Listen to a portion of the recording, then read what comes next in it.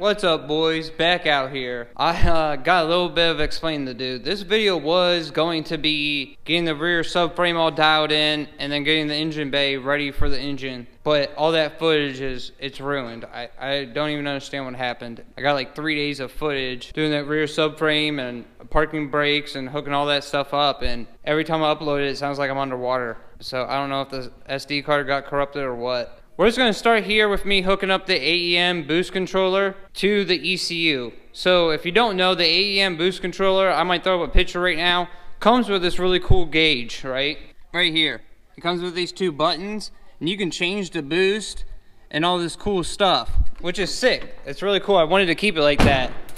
But I'd rather have it hooked up to the AEM ECU so I can control it from there, and the ECU can do like boost by gear, and it can see the boost, and it's just safer and it's easier, and you can just do a whole bunch of more stuff with it that way. So I'm just going to jump to that footage and show you how to do that without having like your stock boost solenoid and all that stuff. There's no diagrams online anywhere to figure out where to hook it up at on the other side of that plug. So there is diagrams. I might even throw up a picture right now of it to show you where to hook it up if you have that whole bracket with like your boost solenoids and your EGR stuff, whatever that other jazz is that's supposed to be there. Well, my car didn't even come with that, and I couldn't find diagrams anywhere on which wires it would be from the main harness because they're different colors. So I'll walk you through how to do that right now, and then once that's over, I'll bring you back and I'll explain how I got the rear subframe all in line and everything, close enough.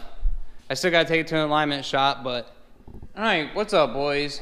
Back out here. I honestly don't know if this is a new video or not. This might actually just be the same video, me getting this ready to get the engine in. If it is a new video, what's up? I have to hook up this boost solenoid to the ECU. I've talked about it multiple times. It's one of these wires. And this usually goes over here, and it plugs into like your boost solenoids, and there's another bracket right there. I might throw a picture right now. Adrian's got a stock car. He's just gonna take that whole bracket off and bring it over so I can chase these wires and figure out which ones go to the boost solenoid. They're not the same color. They switch colors at this plug. You look at the pictures, it's like a white and a blue and a brown. There's no white, there's no just blue, there's a blue and a red, and there's definitely no brown. Okay, while I'm waiting for Adrian to bring that bracket over, I'm going to take this oil cooler out because I want to drain it, and I also want to remake these AN lines because I think they're leaking. I think it's just these cheap Chinese fittings. I talked about it before. This is just the Amazon oil cooler because I figured oil cooler is a cooler, but the fittings are just garbage. They're so soft, they're so cheaply made. So let's get that out. You just gotta bust all these loose.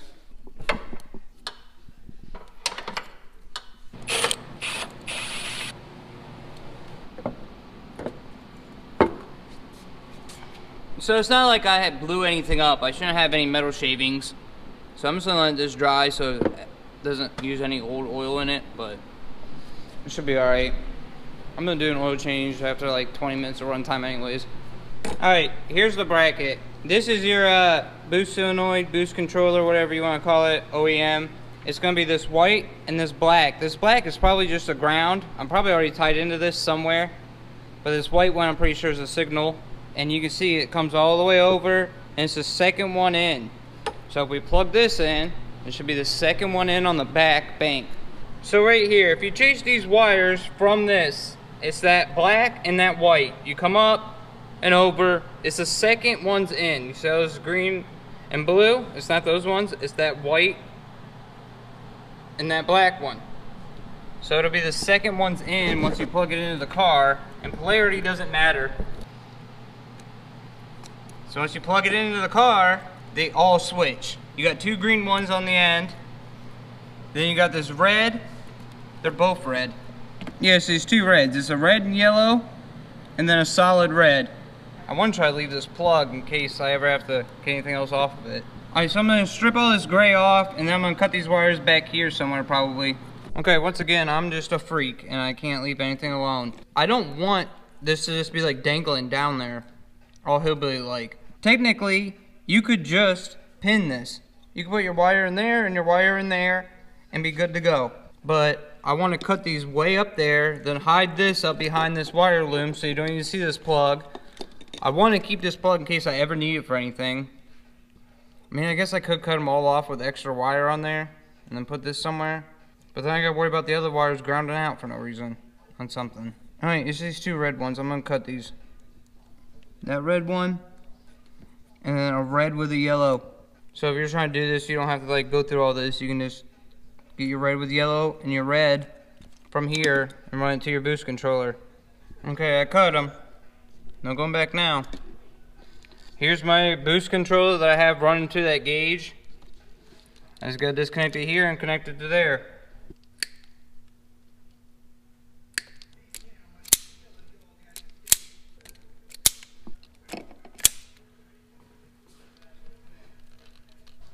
Alright, I'm putting a heat shrink on these too. I was going to put clips, like a male and a female, so they could plug in and out. I don't know. If this goes bad, I'll just cut it. How often do boost solenoids go bad? It's not like something that you gotta replace every other oil change or something. I didn't really do a good job of explaining this. Put your heat shrink on before you crimp your last crimp thing. Try not to melt through your wires. Okay, if you're gonna use a heat gun, make sure they're both all the way up to where you want them, because you're not gonna be able just to heat one up at one time.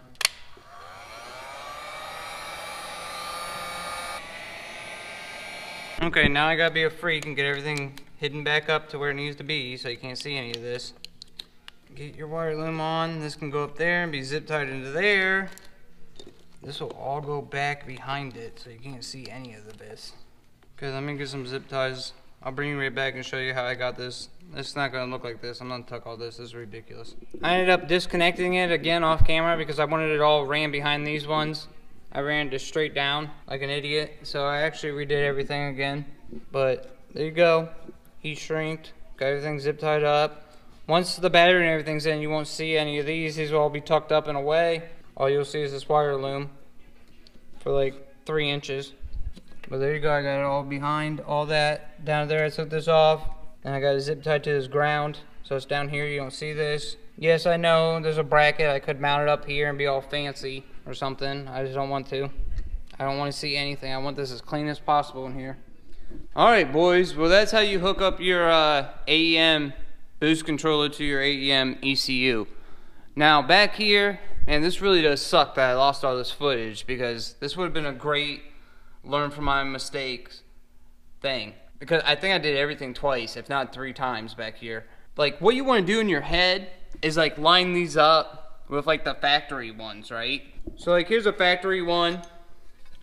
Like you want to just line these up with the factory one, and I did that and everything was okay. But then when I went to hook up the sway bar, you can make so much adjustment on this that the sway bar hole never lined up. So I ended up having to line the sway bar up, then count the threads. Like I put paint marker on the nuts, and I counted the threads to get that perfect. So that's how I did the lower ones. The upper ones, I had no reference of like starting point, because this car, I never had the factory ones. This car came with those tubes and it was never right. So on the top, I just made the ball joints on each side, both 2 threads out, and then I made that middle right there, and between those 2 outer nuts, exactly 1 inch, and that put my wheel pretty close and with toe. Even when it's on the ground, it's still gonna have to go to the alignment shop, but at least like the car could drive there now. You know what I mean? And then these, I don't remember exactly. I think it's 3 threads. Because I did line these up with the stock rubber bushing. It's just kind of hard to do to make them exactly the same with that. So I got it real close to that stock rubber bushing, and then I think I actually made it 1 thread longer, because you still have your like camber bolts back here. You can still adjust. So you still got play to move this in and out, which would be your toe, right? So there's everything I did back here. All this is all torqued down. Everything's ready to go. You can look up the torque specs on these. I don't remember them off the top of my head. Everything's torqued to spec. I do not have cotter keys in. Before one of you guys say something, I need to get thicker washers. When those are torqued down to spec, the cotter keyhole is actually above the castle nut. So even if I put a pin in there, it wouldn't do anything. Oh yeah, these parking brakes are not fun. I mean, I think I did a video on them a long time ago. It's probably horrible quality, horrible editing. If you really need to know how to do it, you might be able to go back and find that, but it's just two shoes, a bunch of springs, a couple brackets. You pretty much have to have like 6 arms to do it by yourself. It's not fun. But everything's ready for the engine. If you made this far, don't forget to hit that like and subscribe if you're not subscribed. I'm super excited, boys. This thing's ready to go in there. Gotta put the clutch on, the transmission on.